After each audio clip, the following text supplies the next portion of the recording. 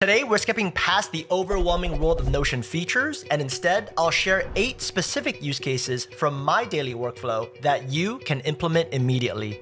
Let's get started. Most of us have a notes database in Notion, and a beginner mistake is creating new pages for every single meeting.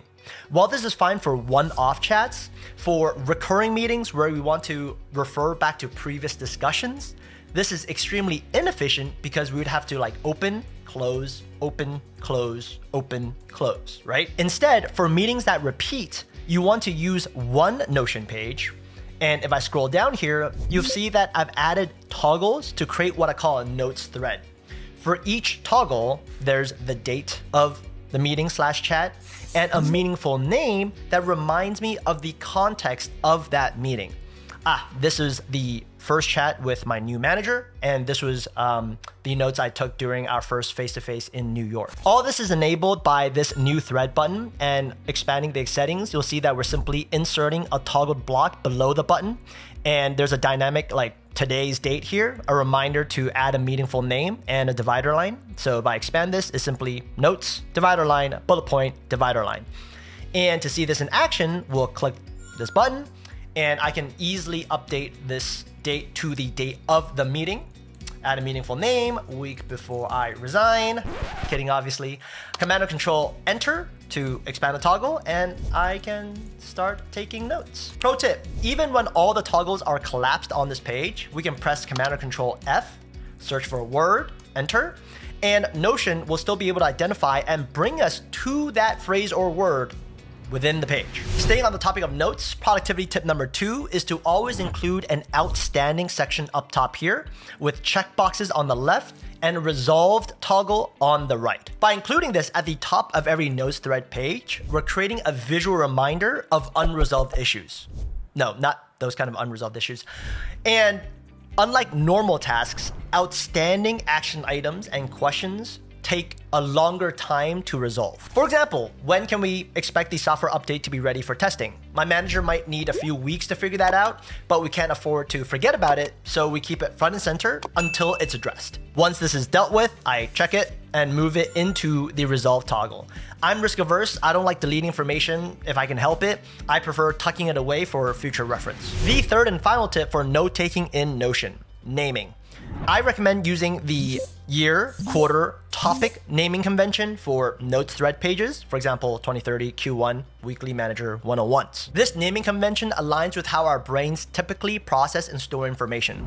We often remember events in relation to time periods rather than specific dates. In practice, when we're searching for a specific note, we recall that discussion happened in early 2030. So it's either Q1 or Q2, probably Q1. So as you can see, this naming system acts as a built-in filter. For one-off meetings like this one, I found the year, month, meaningful name format works best. For example, 2030 March, coffee chat with Jane. This, again, allows us to identify the context of the note without even opening the page. Next up, I've been extremely impressed with the new Notion AI, and I'm super lucky they agreed to sponsor this video because I probably would have talked about them anyways. Diving right into an example, I'm responsible for sending a recap email every month, and this is the exact template that I use every time. Here's where the magic happens. I'm just gonna create a new section up top so you can see a side-by-side comparison of Notion AI and what I had previously. Press space to bring up the new Notion AI, draft a November digest, based on my October. So I'm literally telling Notion AI to reference my October digest, and let's give it another one to reference September digest. Enter. And because Notion has access to all my previous monthly recap emails, it generates a new email using the exact same format with new content. So let's accept this. So you can see body, November digest, blast from the past, and even the footer text down here are all exactly the same. Taking this a step further, this is the ideas page for my weekly productivity newsletter, and this is the tip I want to share in next week's email. The content is there, but it's very rough. So what I can do is highlight all this, ask the new Notion AI, rewrite this using the number 1 format and number 2 tone of voice of my previous workspace essentials newsletters found in, and this is a crazy part, at my master content database. So yes, we can reference an entire database and not just individual pages. So what's happening is that Notion AI literally referenced the 182 newsletters I've written over the past couple of years to produce this refined draft in my tone of voice. And now I can just make some final adjustments. As you can probably tell by now, Notion AI's biggest advantage is producing output specific to my preferences because it has so much Jeff Su specific context.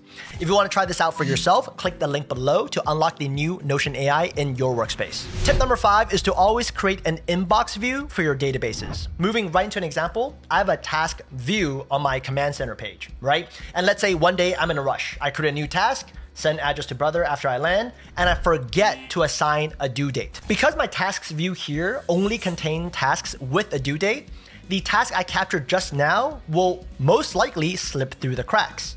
Unless I create an inbox view where I filter for tasks that are not done and the due date is empty. And as you can see, that task without a due date is captured right here. Put simply, an inbox view acts as a safety net for your digital workspace. It catches all those items that don't yet have a clear home. The tricky part, of course, is identifying the properties we need to filter for to create our inbox views. Here's another example. Because I follow Tiago Forte's para method, every single one of my notes should be related to a project, an area, or a resource. Put another way, notes that I create that are not tied to one of those properties are at risk of disappearing and not being found again. So for my notes database, I create an inbox view that filters for notes where the related area, resource, and project properties are all empty. For example, I created this note to capture equipment I need to buy for my new studio. I was clearly in a rush. I forgot to categorize it. So when I'm reviewing my notes inbox, I'm like, okay, this is related to studio. So under area, I'm going to type in and search for studio.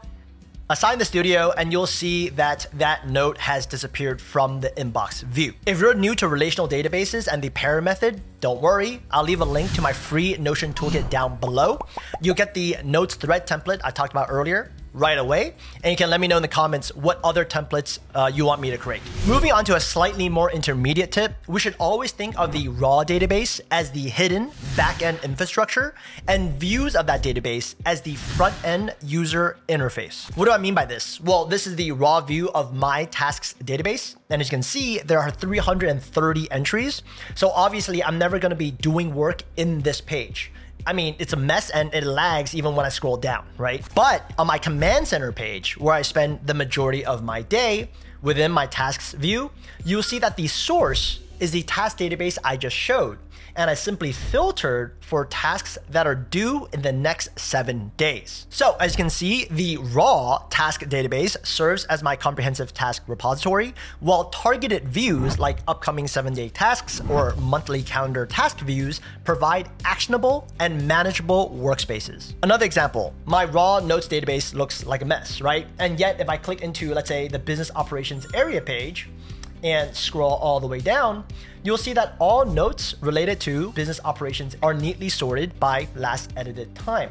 Clicking to the settings here, you'll see that the source is the notes database we just saw, and I'm simply filtering for all notes that are related to the business operations area. So what's the implication here? Well, whenever we create new databases, let's just go through a simple example, /table. Let's create a new table. Let's name this resources database. We want to get in the habit of clicking the table block, turning this into a page, and clicking into the page in this raw database view. Create your properties, organize it however you want, resource 1, just as an example. And in another page where you're actually going to perform the work, let's create a resources section here, blue, /table view. We can now refer to the resources database we just created and create an actionable view based on that page's context. Pro tip, when it comes to workspace organization, I try my best to consolidate all my backend/raw databases in a single location so I know exactly where to go to make changes. Buttons is one of my favorite Notion features, and here are the top 3 ways I use them. First up, once all tasks are completed in a project, for example, usually the last step is to update the status property. Instead of scrolling all the way back up to change one property, I created a button that, once clicked, simply changes the status to completed. Simple yet effective. Another use case, I've added 3 buttons to the top of my command center page for quick capture purposes. Let's say I come across a useful prompt online. I want to capture it as quickly as possible. I click this button. I rename this to explain hard concept because that's what the prompt does. It's tagged as captured automatically, and I simply paste the prompt I copied, press escape to exit out. And I did all that without having to navigate to the prompts database, create a new entry, and then come back to the command center. The button did all that in one go. Third example, this is a trips project page. I'm going to Japan later this year, and you can see that once I click this button here, not only are multiple tasks created all at once, but they're all related to this project/trip page. Clicking into the button settings, you'll see that I'm simply adding empty pages to my all task database, naming those tasks, and for the related project, I'm selecting the dynamic option, like this page. Meaning, no matter where this button is, the task created will always be related to the page that it's on. Pro tip, this dynamic quality of the buttons feature is super useful in team settings. For example, in my Notion team space, you see that for the new task button, the person who clicks the button is assigned as the owner. So if my colleague clicks, they're assigned as the owner. If I click, I'm the owner. Next up, we have synced blocks. As a quick refresher, when we turn a normal block into a synced block, any change we make will be reflected across all instances of that synced block. This is extremely powerful when the synced information goes through frequent or regular updates. For example, as a product marketing manager, I have to follow a standardized process whenever I launch a new campaign at work. And for a reason I'm apparently too dumb to understand, the finance team changes the process every quarter, which I just love. I mean, who doesn't like surprises, right? So I have this campaign launch SOP checklist, right? And note that first, only the toggle block is synced and not the checkbox itself, since I don't want that synced across all pages, just the steps themselves. Let's add a new step, another useless step. Yay, that's automatically going to be reflected in all future instances, leading to time savings and a reduction in errors over the long run. Pro tip, I found sync blocks to be especially useful for prompting. For example, this is a prompt I use to brainstorm use cases for my newsletter, and this is the full prompt found in the toggle below. And I've added that to the newsletter template I use every time when I write a new newsletter.